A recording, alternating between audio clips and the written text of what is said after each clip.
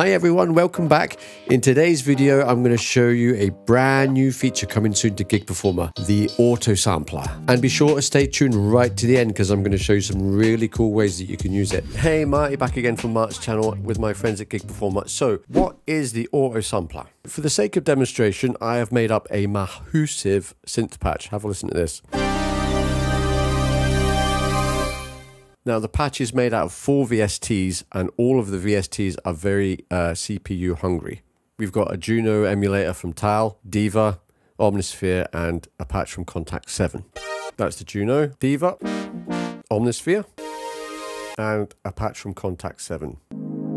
Now, depending on your computer, you might well be able to use a bunch of rack spaces like this without a problem live and it won't hiccup. And Gig Performer does a great job of managing resources anyway. But now it has another trick under its sleeve. Wait till you see this. Now, if I right click, we'll choose Auto Sampler Generator first. So the sample generator is an ingenious little plugin that takes all the hard work out of sampling your plugins. You've got lots of settings here that you can fine tune to your own personal needs and what you're sampling. So here you can set your highest and lowest notes. That's the range of notes that it's going to sample. The note interval option here is going to let you set up how detailed your sample set is going to be. The note interval of 1 there indicates that it will sample every single semitone. That will give you the highest level of detail. If you don't need such a high level of detail, I would set that up to maybe 3 or 4. On the right hand side, you've got the highest velocity and lowest velocity settings. That's how much of a dynamic range MIDI-wise that you're going to use. And the velocity count is how many sample layers it's going to sample, which is very, very cool. This is really handy if your VST responds to velocity in certain ways and you want to capture that detail as well. The higher velocity count that you have, the more samples it will produce, but the more detailed that sample set will be. So it's potatoes, tomatoes. You can set it up exactly the way you want to. And down at the bottom here is where you set up your destination path for your samples and the names, etc. If I connect the generator up to each synth. Next thing I'm going to do, go back to miscellaneous and choose Auto Sampler Recorder. Now I'm going to put the recorder at the end of the chain in the audio path. Like so. There's a fair amount going on in this pad, so I want to keep a little bit more detail. So I'm going to up the note length to 5,000 milliseconds. And the release tail, because it has a little bit of delay and some stuff going on, I'm going to up that to 1,000 milliseconds. I'm going to call this Mart's Awesome Synth. And now we want to choose where the samples are going to go. Click the box with the 3 dots. Now I'm going to stick this on my desktop and I'm going to make a new folder and I'm going to call it Mart's Awesome Synth. So we'll choose that folder for the destination path. And now if we click start, the generator is going to send out note data to all these synths and sample them all at the same time. Wait till you see this.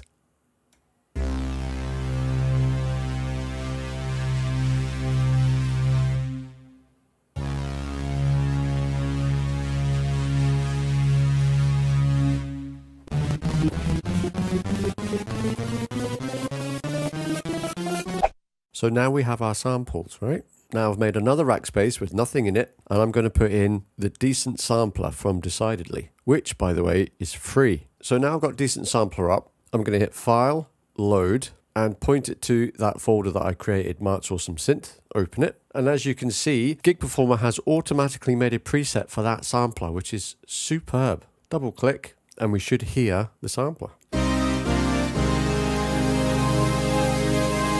Pretty good, right?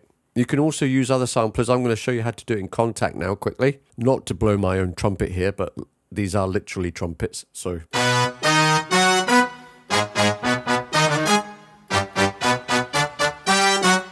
yeah, big patch. How many we got here? 7 VSTs. So we're going to do the same thing again.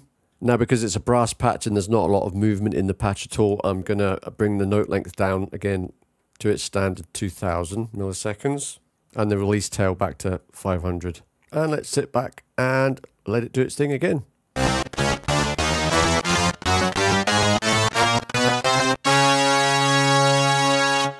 If you noticed up in the top right, by the way, again, that CPU was hitting 40%.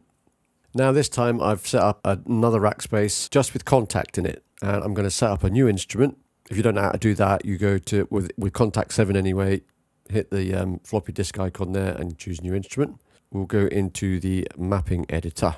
Let's now find those samples. There's that folder there, Blow My Trumpet. I'm going to highlight all these and drop them in.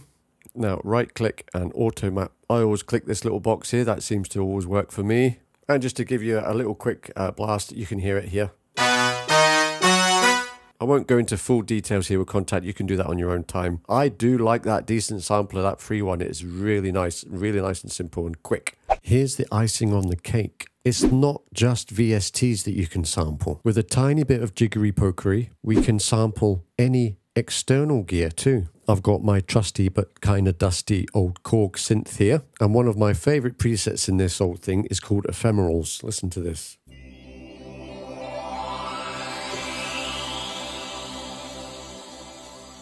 Lovely. But I don't fancy lugging this old boy around to gigs anymore, and I don't think he's up to it anyway. So watch what you can do.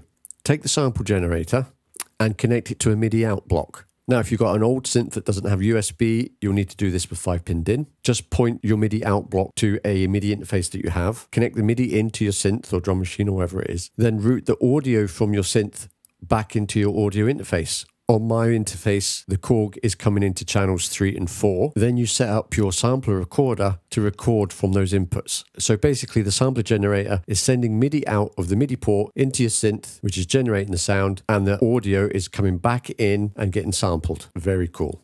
Now I've set up the generator to suit this particular preset, and I'm doing a couple of sample layers here to capture some more detail. Then click start and it will sample your synth.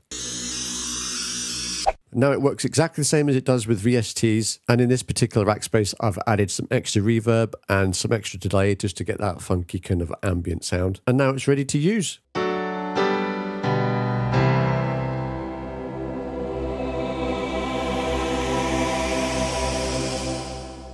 Great for sampling drum kits too. Just grab those samples that were created by the sample generator, drag them into your DAW, and you're good to go. So what do you think? Super cool, right? Now remember that Audio Sampler and many more new features are coming to Gig Performer 4.7. And for all you Deskew Gig Performer 4 license holders, this update is completely free. Now if you want to find out more, hit those links below, and I'll see you next time.